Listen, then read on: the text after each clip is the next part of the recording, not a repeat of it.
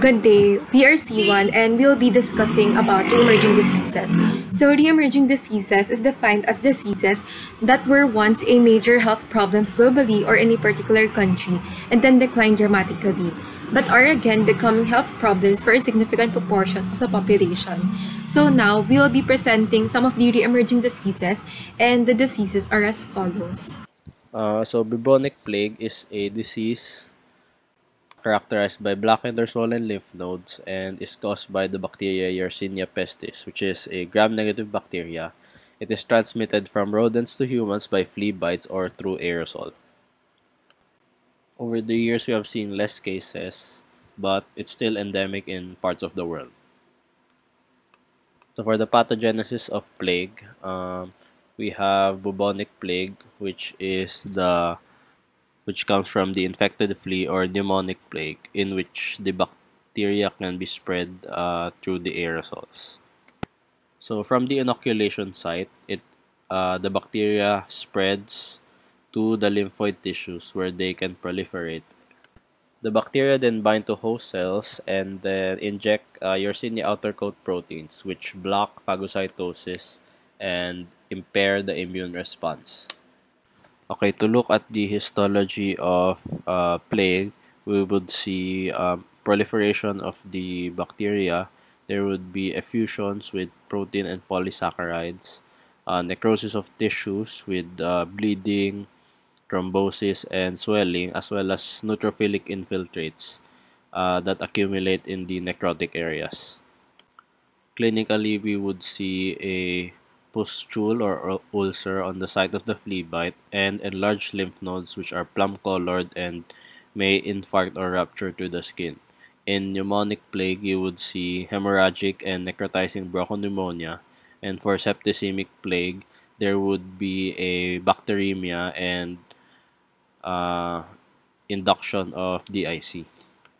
So as said before, there have been three plagues which were caused by Yersinia pestis. The next disease we have smallpox, and smallpox is caused by the viruses variola and vaccinia. So vaccinia is the one used for smallpox vaccine. So for the pathogenesis of smallpox, the virus enters through the upper respiratory tract and is taken to the lymphoid tissues. They then multiply there and are taken to other organs through the blood. That's called viremia. And then they would multiply in other organs, causing a secondary viremia, which can lead to the clinical manifestations. Specifically in the skin, there would be infiltration with the mononuclear cells and then swollen epidermal cells due to cytoplasm distension. That's called balloon degeneration. And vesicles appear because the cell membrane breaks down and is filled with white cells and tissue debris. Clinically, there would be a 10 to 14-day incubation, and then after that incubation period, there would be fever, malaise, headache, and rashes, starting from macules and then papules to vesicles and then pustules. Initially, they would start at the mouth and pharynx and then spread to the face, the trunk, and the legs. So after about 6 days, there would be ulcerations in the mouth, which would mean that the bacteria, the disease is contagious. After 2 weeks, the crusts seen in the pustules would fall off. Diagnosis can be through PCR, viral isolation, or serology, in which we're going to check for antibodies. The treatment would be supportive. We can give methisazone, which is a prophylaxis. You could also give an antiviral. So for the prevention of smallpox, it would naturally be the vaccine that was given, although routine vaccination has stopped in 1971. So for timeline, smallpox was first identified by a Persian physician in the 9th century, and it has been endemic in Europe in the 16th century. The dengue virus is a flavivirus transmitted by female mosquitoes, mainly of the species Aedes aegypti. There are four serotypes of the dengue virus, and recovery from infection is believed to provide lifelong immunity against that serotype. Antibody-dependent enhancement is thought to increase severe dengue, and those at risk are those reinfected with the virus of a different serotype or infants who have maternal antibodies against dengue, and the Infectious follows this pattern of immunity. As for the pathogenesis and pathology of dengue, its mode of transmission is through a mosquito bite, and dengue fever is known as breakbone fever. It triggers the immune response to reset the hypothalamic setpoint for fever, which increases the BP in vessels, which then causes the rash. The classical dengue rash, known as Hermann's rash, is presented on image B. The two images on the slide present the course of illness of dengue, which are the febrile, critical, and recovery phase.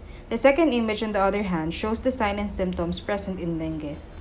For patients with suspected dengue virus disease, nucleic acid amplification tests are the preferred method of laboratory diagnosis. Together with blood tests, tourniquet, and IgM antibody testing may be used as well. As for treatment, it is mainly symptomatic with acetaminophen as DOC for fever, and supportive care is advised as well. Timeline. Ebola virus is a genus classified under Filoviridae, and the most lethal species is the Zer Ebola virus.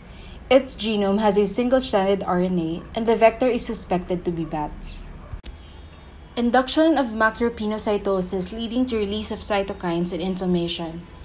GP binding with endothelial cells leading to exaggerated inflammatory responses. Hemorrhagic fever has a very high case fatality rate due to shock and death from bleeding. A combination of suggestive symptoms and a possible exposure indicate the possible diagnosis. Confirmatory tests, PCR or serological tests. Isolation precautions and vaccines. Timeline.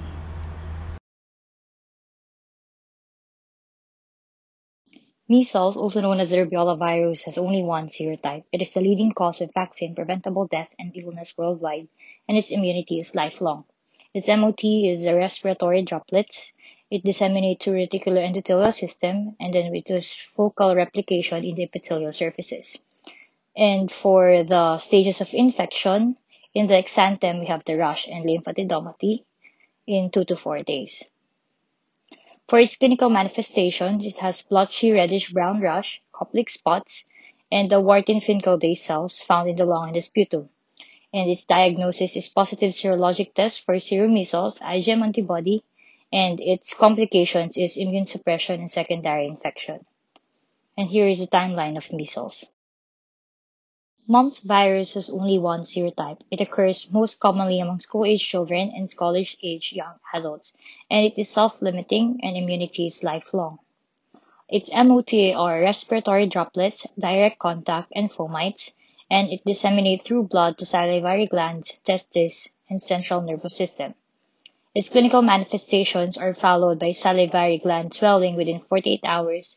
Its diagnosis is the detection of mumps virus RNA by RT-PCR via buccal or oral swab, and its treatment is supportive.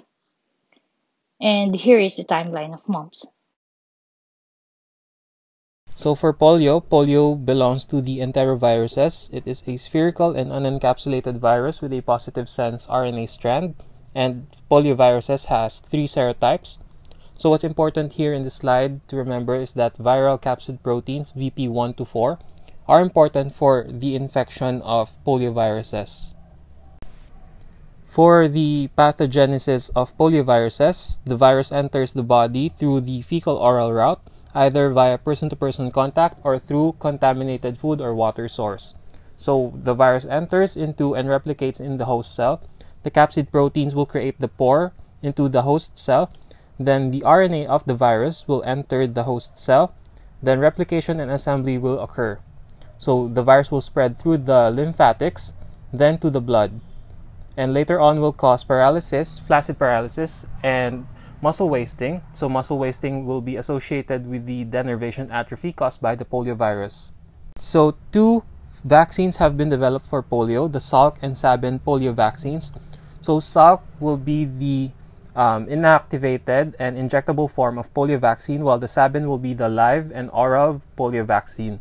So polio is diagnosed via immunoassay, which is the gold standard, as well as PCR and viral culture. In this slide is the timeline for polio. So what's important to note here is that the Salk vaccine was first developed before the Sabin vaccine.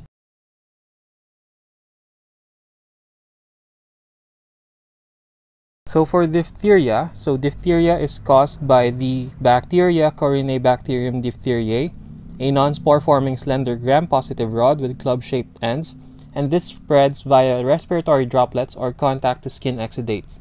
Diphtheria has two forms, respiratory and cutaneous diphtheria. For the pathogenesis of diphtheria, it has two fragments, fragments A and B. Fragment A catalyzes the covalent transfer of ADP ribose to elongation factor 2, which inhibits its function, while fragment B has two domains which facilitate the entry of toxin into the host cell. The exotoxin causes necrosis of epithelium with fibrinosuppurative exudates. So there will be coagulation of exudates on the ulcerated surface, which will create a tough, gray to black pseudomembrane. So there is also intense neutrophilic infiltrate in the tissues with vascular congestion, interstitial edema, and fibrin exudation. Lastly, there will be sloughing off of the membrane, which would cause bleeding and asphyxiation on patients. Here in this slide, we can see that diphtheria causes systemic pathologic changes to the body, specifically to the heart, nerve, liver, kidneys, as well as the adrenal glands. This is specific to the respiratory form of diphtheria. For prevention and treatment, we provide toxoid immunization for prevention, and this would cause production of antibodies against the toxin.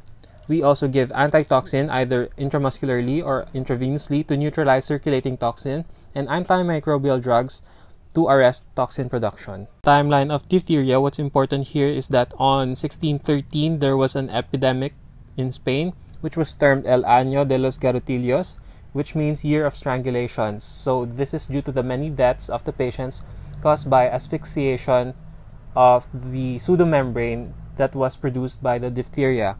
Also in 1913, the Schick's test was developed, and in 1949, Alex test was developed. Leptospirosis. Causative agent, Leptospira interrogans. It is a zoonotic disease. Reservoir, rats, mice, wild rodents.